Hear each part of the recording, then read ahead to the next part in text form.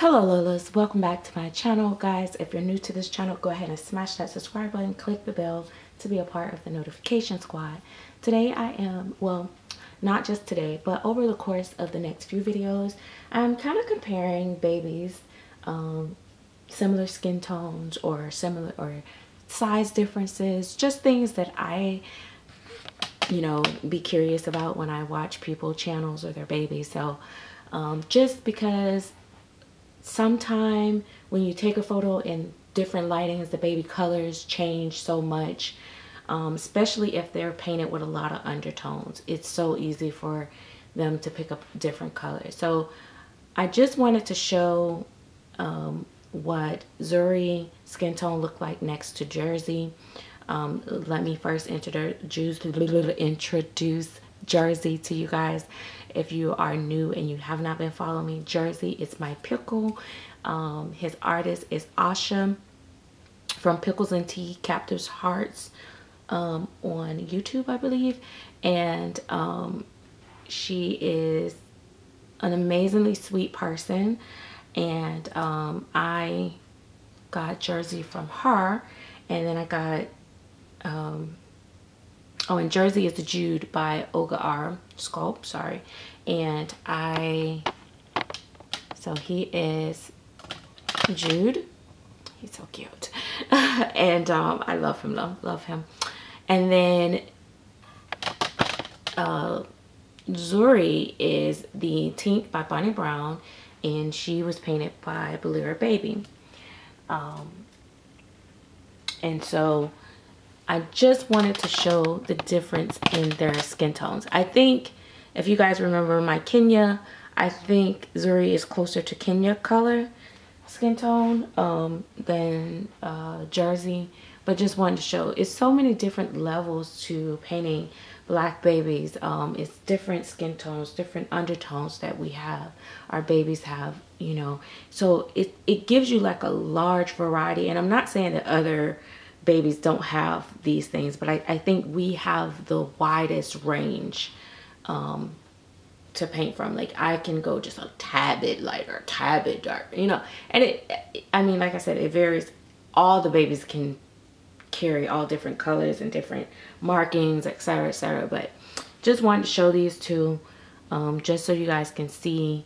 I know, like, when I did the video, like where I was recording her and I was sitting on the floor the first night she got here and she was in the basket, she looked a little bit more chocolatey than she is. She's actually more of she's a black girl, like black, like not the brown girl, if that makes sense.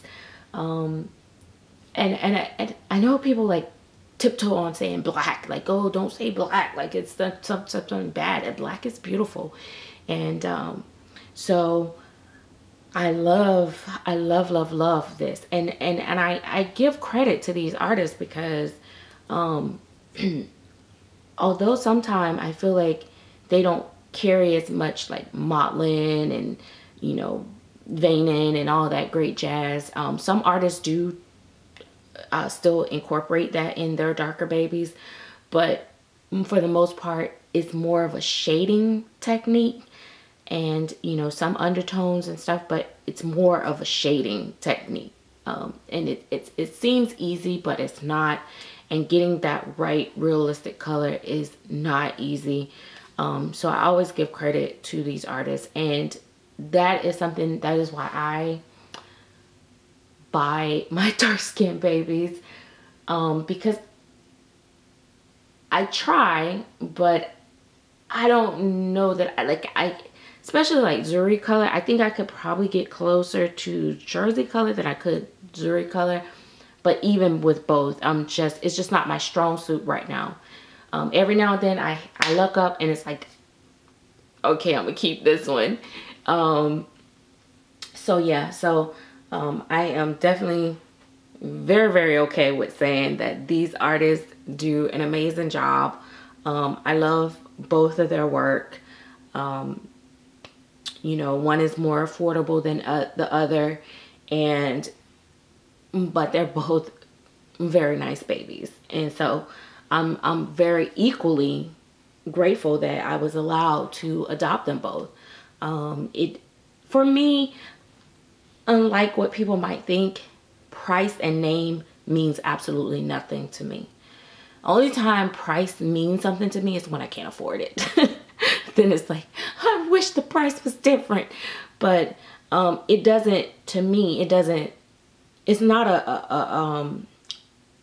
a flag of, oh yeah, this means it's quality. Like, I've had some babies that I spent top dollar for that I did not like the paintwork, or I've spent babies for like way cheap, and I've been like, okay, she's cheating herself, you know what I mean? Like, I'm like, wow, like, you know, I feel like I hit the jackpot type thing. So it doesn't, for me, and I know a lot of people, oh, you get what you pay for, and it does.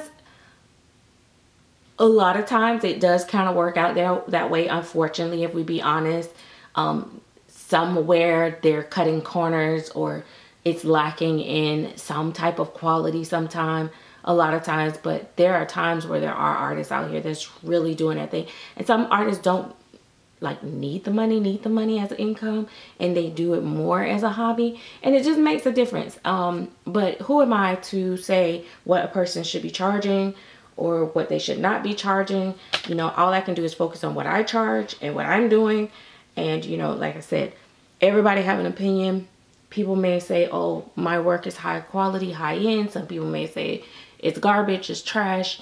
You know, she ain't worth what she's charging. You know, everybody's going to have an opinion. And then here's the thing. Somebody may get 5 babies from me, and 3 out of that 5 might be bomb, might be everything, like gorgeous, amazing, detailed, just right. And the other 2 might be like, blah, you know? So here's what happens in the community. I get a baby, I don't like it.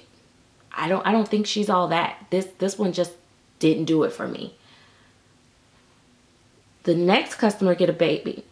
Then I get a baby from the next person, get a baby from the same artist, and they're like, man, this work is amazing. I've never seen a baby so flawless. This is just blah blah blah blah blah, you know. And then you're like, she's lying because my baby was garbage. But then you meet up with this person and you're like, oh my gosh, her work is all that. I actually literally had that happen to me. I won't say who and where, but I had someone meet with me before, and we had babies from the same artist, and they told me straight up, they said, I thought you were lying about how nice your babies were from this artist because the work that they gave me was subpar. And I was like, really?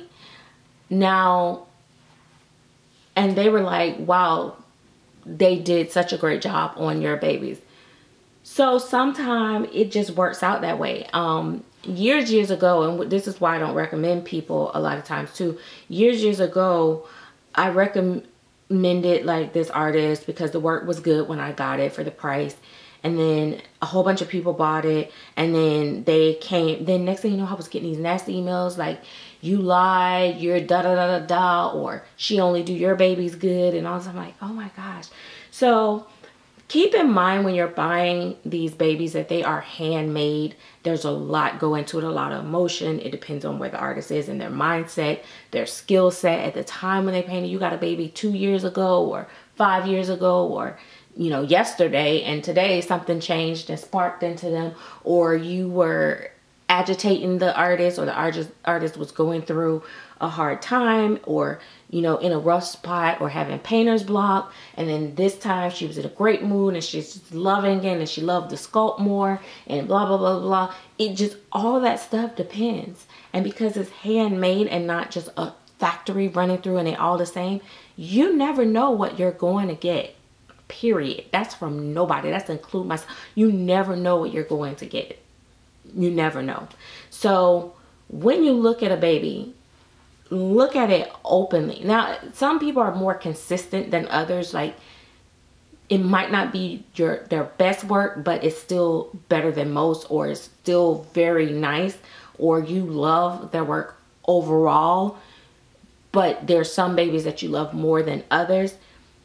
yeah, you could take that in consideration. You also, when you're taking advice from different people, and I've said this for years and years, sometimes you want to look at their collection. If their collection look like, and I'm not talking down on anybody, but I'm just saying, if their collection look like a Family Dollar special and they're giving you advice on what to buy and what not to buy, and you're looking for something more high end, keep in mind what they chose for themselves.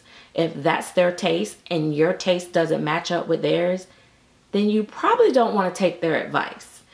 So there is, you know, consider the resource. Look at the history. You know, look at stuff with your own eyes. Don't second guess yourself. If you feel it, that's it. If you don't, it's not. Don't be forcing it. Maybe if I put this on it, maybe if I do that, maybe if I do this. No, don't do that. Don't do that. Okay. All right. So that's my advice for today. And I'm going to move on. I think up next, maybe I will do Zora and Memphis. And I'm trying to do, if I have two of the same artist's work, I will do like my work mostly. I don't really necessarily always like to compare other artists' work, but it's okay. I'm not going to compare them or critique them or anything. I'm just showing the difference in like sizes or stuff like that. So I think the last ones that I will do is Zora and Memphis. I don't think I will do anyone else just yet, but I may later bring Grumpy on with Vegas, maybe? I don't know. Or Grumpy in the winter. We'll see. We'll see. I may do my silicones in a little bit or line them up just to show the difference in the skin tones before Grumpy leaves. Grumpy is sold, but she's on a short layaway. So before she goes, maybe I'll do a comparison with her. But that's it. All right, so let's move on. All right, let me know if you guys are enjoying the little short comparison videos type like this. Okay? All right, thank you. Bye-bye. Oh, I said bye-bye like we hanging up the phone. Girl, I'll call you later.